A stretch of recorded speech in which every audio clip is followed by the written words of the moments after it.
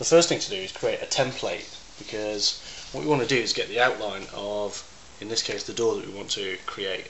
So here I've drawn a template for the door just on a piece of card. This is some cereal box card, and remember what we're looking to do is make sure that this door is big enough that we think a character could get through it. So it's 30mm high, another sort of 5 or 10mm here, plus about sort of 30-35mm wide. So draw out this onto a piece of card and then cut it out, because the next thing we're going to do is glue the stir sticks over the top. These wooden stir sticks are ideal because they look believable as planks, and obviously we've got the wood grain on them. What you want to do is cut them out into roughly similar lengths, but some need to be a little different so we can get the proper effect. We'll just cut them out with a pair of scissors, and just make sure that the edges are fairly straight, because it's too easy to cut them off at a particular angle. You know, make some a bit longer than others, maybe about so long. Make some a little bit shorter, and so on, again, so we can get the variation in the length that we need.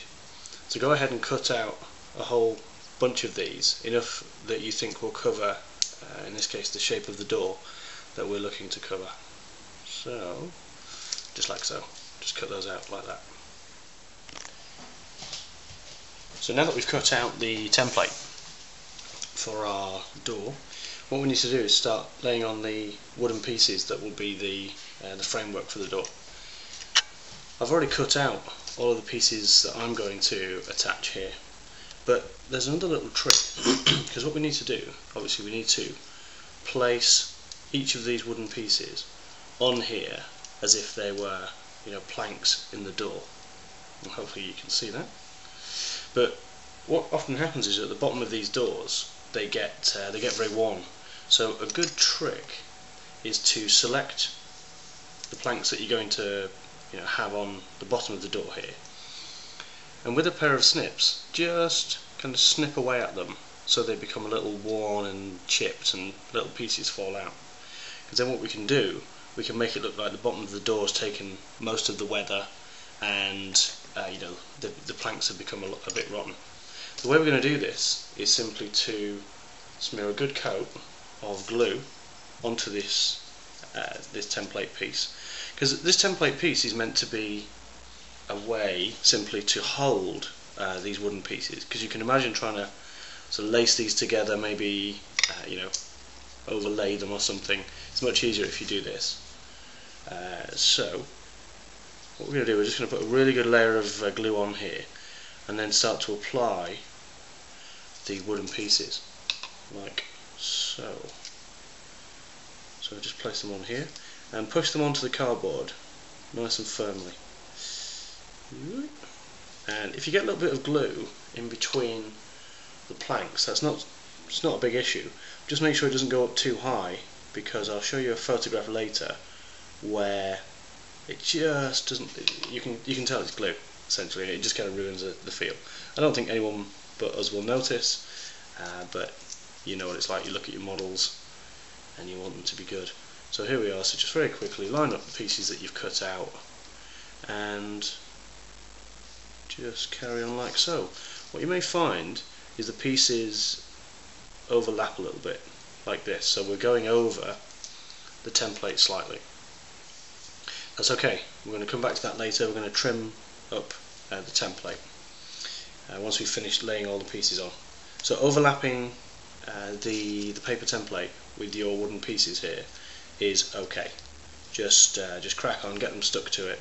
You know, a few little gaps will give a bit of character anyway. So just select the pieces so that the ends don't all end at the same place. Again, a bit like plank work, so it's overlapped. And very quickly just apply them all like that, and there we go. We've got our wood on the template ready to dry now. The next thing we want to do while that wood is drying is to think about the brackets that we want to put on the door. Now what I did, I got a piece of paper, and where I'd cut my door out, I just created another quick template outline of my door, and then what I've gone and done is draw on these brackets. Now I always use a lot of these little guidelines, hopefully you can see them, to try and get these of a similar size. And what we're doing is drawing it on fairly thick paper. I think this is like the 100 GSM paper. It's kind of card paper as opposed to just regular thin printing paper. Because now we've drawn these brackets on here, we know that they're about the right size for the door. And I've drawn a very simple design, plus I've marked where I think the bolts or the studs would be to hold these brackets onto the door. Now we're going to put these on the outside of the door, even though they might really go on the inside. But again, we're going to add, it's just for a bit of sort of character to the door. We'll also need some kind of door handle, so be sure to leave a certain amount of space. And what we need to do is just cut these out, because we're going to use this, this paper, and literally cut them out and glue them to the door itself. So go ahead and draw these and then cut them out. Okay, now that the wood's dried on the template, what we want to do is take a pair of scissors and cut around this. By the way, you can see here I left the wood just overlapping the bottom of the cardboard, because if you put the cardboard directly at the bottom, then it can cover up this this effect we've put on here. So literally, so remember, don't cut these, but literally now we're just going to cut around the template itself. And obviously you can sand this, you can take a file to it. But the next thing to do, in actual fact, is to paint the wood. And what we're going to do is paint this in a couple of layers of bestial brown, and once that's dry we can then darken it using the Devil and Mud wash. These are the colours I'm using. So the first thing is a couple of layers of bestial brown, and water this down and apply it liberally is the key here. You want to get it into all of the cracks underneath. Hopefully you can see that a bit better. But literally, this is what we're doing now. We're just going to cover all of the wood in a good coat of bestial brown. Now this is dry, it's fairly light in colour. So what we're going to do is just add some Devil and Mud wash onto it, and just take it straight from the pot really, and apply some Devil and Mud wash.